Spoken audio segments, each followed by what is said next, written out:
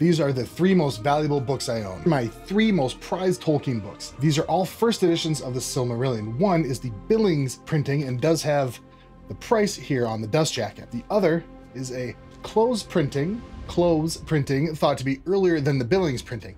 Both of these are the UK editions. This one here is the first printing of the first edition for the US edition. Unfortunately, not in great shape, but I did get it about 15 years ago. They all have that amazing book smell and were the start of me trying to collect first printings, of which I will probably never have The Hobbit or The Lord of the Rings because I'm not a freaking billionaire. Subscribe for more.